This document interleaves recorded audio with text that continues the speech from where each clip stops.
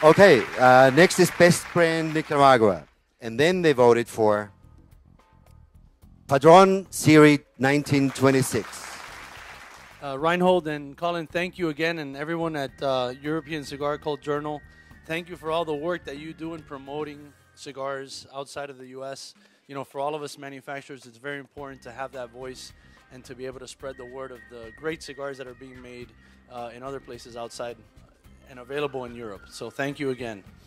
On behalf of my family, I would like to thank everyone for this prestigious honor. For my father started this company 49 years ago with the simple idea of making the best cigars he could make and to provide them for the Cuban community in Miami.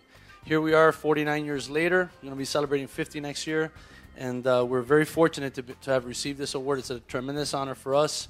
We appreciate it. We work very hard to try and make the best cigars possible and to keep earning the trust of all the consumers out there. So thank you again. Thank you.